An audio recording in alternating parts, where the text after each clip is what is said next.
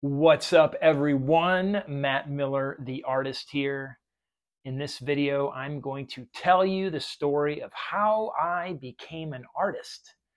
I don't do a lot of videos and share a lot of personal stuff on the internet, but I might be doing a little bit more of that. I'm going to start off with this little video. Might give you a little idea of who I am, what I'm about, and what really got me started doing all this painting I've been doing for like 7 years almost. So the story of how I became an artist is, in a nutshell, I was self-medicating with art therapy, and then I got addicted to painting. Now that's kind of a tongue-in-cheek way of explaining things, but it's actually pretty true. So 7 years ago, I'll say again, I was going through a very tough time, and fortunately, prior around this time, I also took a drawing class. It was meant to be recreational, for fun, to kind of pick up just a new hobby. I definitely did a lot of art as a kid. I drew a lot. I even took some art class in high school and painted a little bit back then. But I think probably 10 years or so went by before I really did anything artistic. So I wanted to get back into it. So I took this drawing class, and what I realized when I was in there, it was this Saturday morning for a couple hours. You go in and draw naked ladies. Pretty cool, huh? And what I realized when I was in there drawing, I would just get in the zone. It was very calm, focused, and peaceful, and I just really enjoyed it. And that gave me a little clue because this was a tough time when I was very stressed out. Things weren't really going great in my life. But going to this drawing class and doing this particular activity of drawing really did something in my mind, put me in a really nice place. And so the lesson for me was, okay, maybe I need to do more of this stuff, make it a part of my life. And so I did. I started drawing and painting almost every day. And, like I said, it was a very tough time. It actually got even tougher.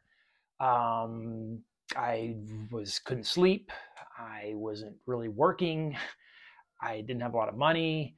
I was living in my parents' house for a whole winter at age 31. Not good. But it just so happened that some of my old art supplies were in my parents' basement, and I got about and started painting my ass off. And looking back, I don't know how well I would have coped with that period of time if I didn't have this nice activity of painting. And there's a couple of reasons for that. First of all, like I kind of explained, it was a mental escape from all the stressors of the world and all the things that weren't going right in my life. I could paint, and it would all that stuff would disappear, and I could just kind of occupy a mentality of peace and focus, and just to really enjoy the experience of being alive, because sometimes it's not that enjoyable. That's part of the human condition, right?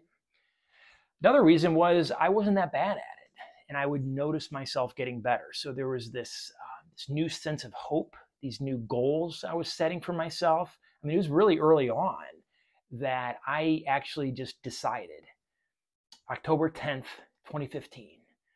That's the date that I wrote it down, that I'm going to be a professional artist. I committed for like the next year that I was going to do it all the time and just push and push and go for it. I thought I had what it takes. I mean, looking back, my stuff wasn't that good. I guess I'm glad that I have kind of an inflated sense of ego about how good I am, or else I would not have set those goals and went for it as hard as I did. So anyways, I did get through that tough time. I'm here. And I have a smile on my face right now. But I did get through that tough time. And then things got really interesting because I kind of pulled myself out of the hole that I had partially dug for myself. Let's not kid ourselves here. Pulled myself out of that hole, and then I moved to Denver, Colorado. I didn't really know anybody. I didn't really have a lot of money, but I did have a job lined up out there, which is pretty good. And I went out one night to a live music venue, and there were all these people over in the corner, at this it's like a local small like hippie venue kind of thing, jam bands, EDM shows kind of stuff. There's all these artists in the corner painting, like 4, 5, 6 of them over there. I'm like, oh, they're just working on their paintings. And it was cool. It was just cool to watch. There's a music going on, people are hanging out, and then there's artists just over there painting their things and kind of dancing a little bit while they're doing it. I was like, that is so cool. So I talked to a couple of them, and then I figured out how I could get in on it, you know? So I got invited to come out and do it. And like it was like a Monday night kind of deal, local music, local artists would hang out. And I just loved it. It was unbelievable because it was so high pressure. You know, there's people around and it's a short period of time. And I was under the impression, now this isn't what all live artists were doing back then. A lot of people would just kind of take a painting that they've been working on, bring it to the venue and just kind of work on it some more, and people could watch and talk to you, and it's kind of cool. I thought that I had to put on a show. And so I went out and I went to Michael's and I bought this like massive like 30 by 40 canvas, and I showed up with it blank, and it was Einstein's birthday that day. So I did a big massive portrait of Einstein, and people loved it. And it was so fun. But it was high pressure, like I just said, high pressure. People are watching. It's only a few hours. I got a few hours to do a massive portrait. And this was like, I'd been painting for 4 or 5 months at this time. I wasn't even that good. A lot of the paintings that I would start would just end up looking really crappy. And so here I'm going to go out in public and do the biggest painting I've ever done in my life in just a couple hours. But for some reason, it turned out pretty cool. People loved it, and they invited me back, and I would go back like every Monday to the same like recurring event. They put me on stage, and then I realized that you could actually make a living doing that. There are people who are live painters at weddings and sports events and all kinds of stuff. So that's kind of what I've been pushing ever since. But that is what made art almost like a performance sport for me, because of you have to be kind of like on your A game when you're doing that. I mean, if I'm here, I'm in my studio right now, I'll tell you what, I can't focus in here. I procrastinate. I don't want to be in here a lot of the times.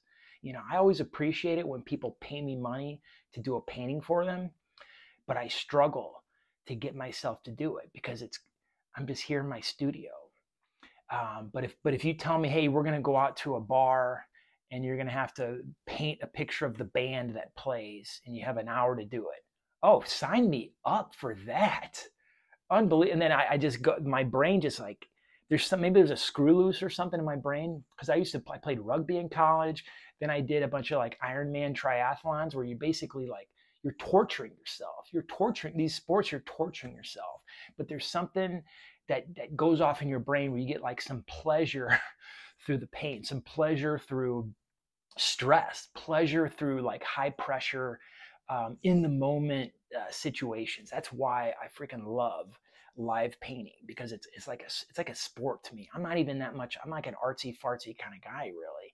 I don't even think of it as an art. I'm obsessed with the skills, developing the skills, because it's never ending developing painting skills. There's just always new things I'm trying to do. I'm always seeing what other artists are capable of. And like, I want to do that. I want to do that. And I just got to, it's unbelievable. I'll have a lifetime worth of exciting challenges to pursue as an artist.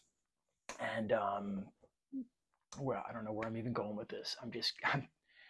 You get me talking about this stuff and I just can just freaking go on. But that's why I love it. You know, it brings out the best in me. You know, like I hinted at earlier, I'm not exactly the most, you know, it's not all sunshine and rainbows in Matt's life.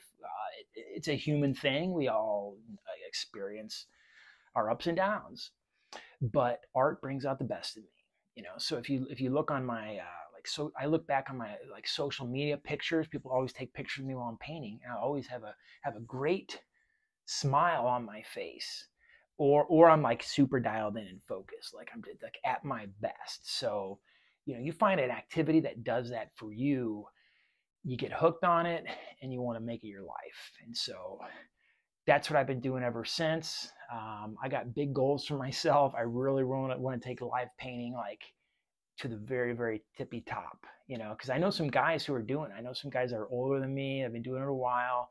and they've been to some really cool places to paint. You know, some big concert venues to paint some really cool bands, like professional sports events, or on the side of the field doing paintings, and like that's going to be me pretty soon. So you guys stay tuned. I'm going to cut this video off at about 10 minutes here. Let me know what you think of this.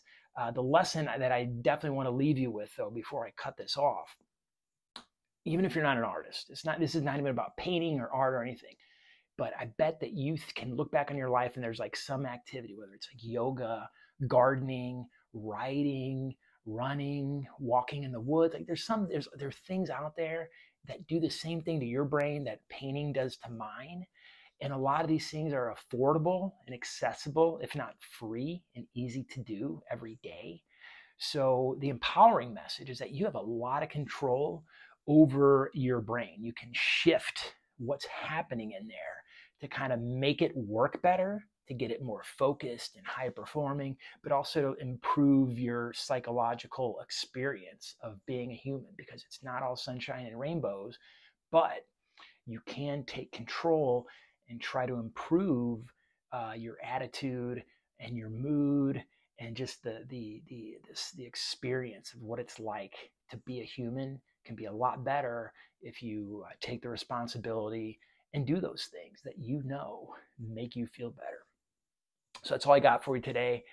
Check out my website, MatthewMillerArt.com. Some of these paintings are available there. If you're looking in the back, oh man, I like that one back there. That's pretty cool. Yeah, they're available. So hit me up. Let me know what you think of this. What else would you like to know about me? Because I'm going to do some more videos. I'm starting a YouTube channel. Yeah, I got roped into doing that, didn't I? So here we go. You guys have an awesome rest of your day or night.